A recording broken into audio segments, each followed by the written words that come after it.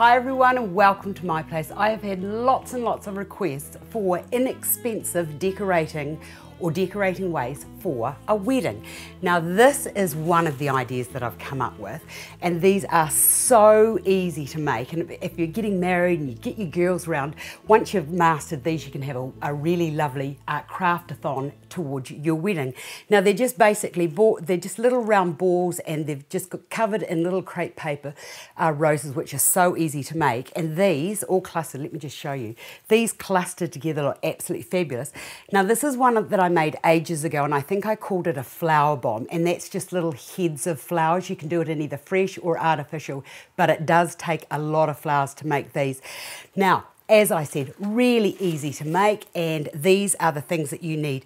A polystyrene ball in a size to suit, whatever, and remembering that the smaller the ball, the smaller the completed article is going to be, and the bigger it is, the more roses you're going to have to make. So think about that as you're going through, but I think that a group of different cut sizes all look really lovely together.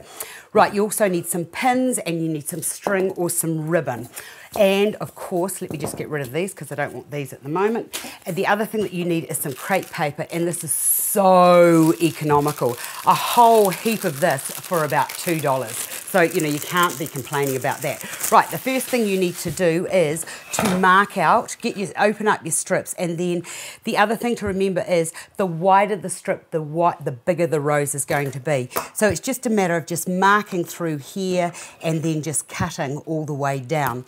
Now, here's a bit that I've got here, and this is the size that I wanted, and it is quite a good idea to have them all round about the same size. So it's just a matter of just cutting down there as you go, just like this. Cut all of these out before you start, and that's all very self-explanatory, and I am sure that you'll be able to master that. Right, once you get to there, the next thing is to open up your strips of paper, and I cut mine to about, I don't know, just about 14 inches. So cut all of those before you start. I always like to cut things before I start and have everything done so that I don't have to stop and start.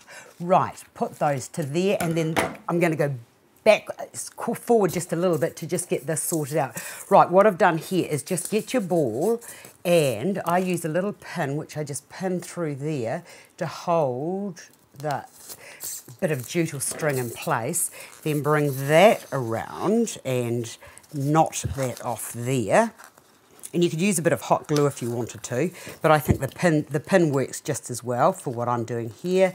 And then determine how long that you want them to be, and then cut that to the length so that that's all ready to start. And the other thing I like to do is to have a little bow on them, and it's just a matter of just getting, well, a little bow always looks good, doesn't it? And I love this. So these are sort of like really lovely and sort of shabby chic in look, which is all the rage at the moment. Cut that to there, and then we'll just make a bow.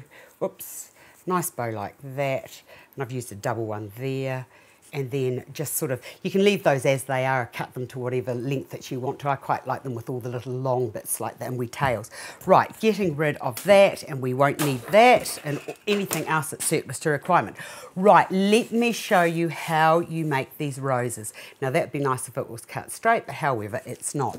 Right, fold that like so, along there, like that, and then don't sort of fold it too tightly. Then it's just a matter of rolling this up like this.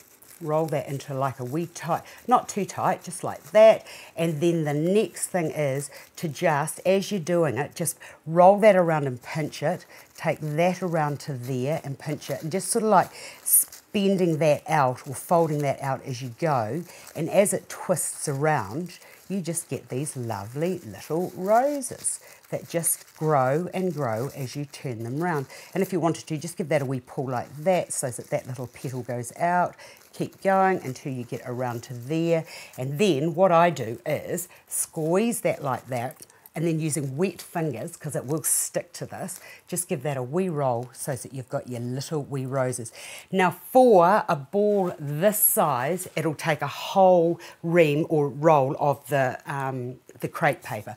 Right, from there, the next thing to do is to get your hot glue gun, and what I did was I just cut those bits, that little tail there off, and starting from the base, go to there, and then just keep going. These all need to be about the same length as well. So just keep going until you've completely covered the ball. So what I did was I went to there and then put another one there, which I'll do right now to show you.